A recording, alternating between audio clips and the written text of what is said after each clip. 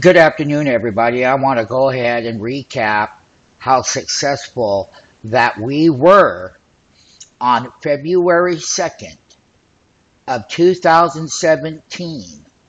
We're at the highs up here on Amazon quarterly earnings release. The high was 842. We had call options, as I recall, and we did.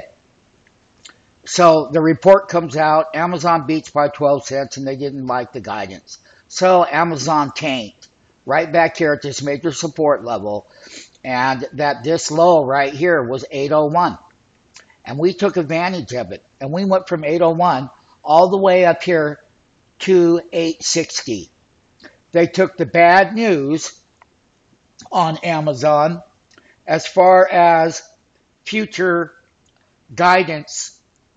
And on this particular trade, it was a monthly contract that we had, and that we had plenty of time, and that volatility came in, and we got net long. We had open positions, don't get me wrong. We were down 13 grand in one account on our managed account program, and then some of the other accounts we were even down actually more.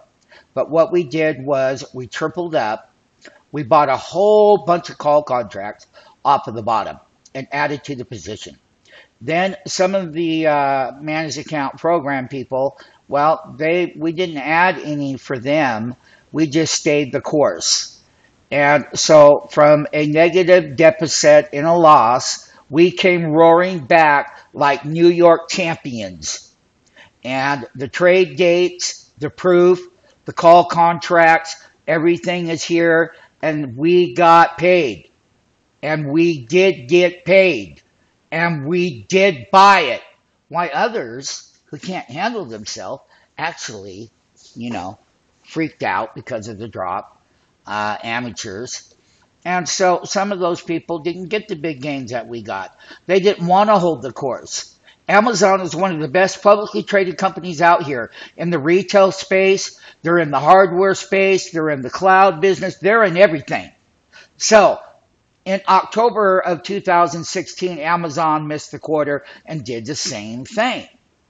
And so, yes, there's a lot of volatility, but it created a great buying opportunity. And the buying opportunity was so well, this is what it looks like.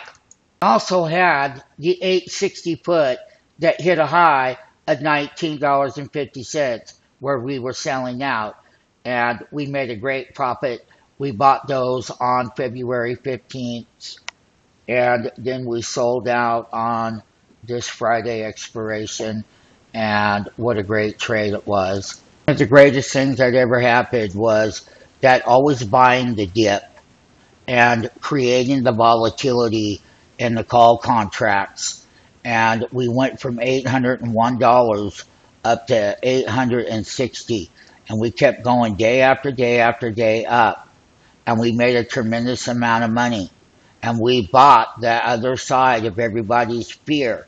As everyone was fearful and getting out of the trade, what were we doing? We were buying.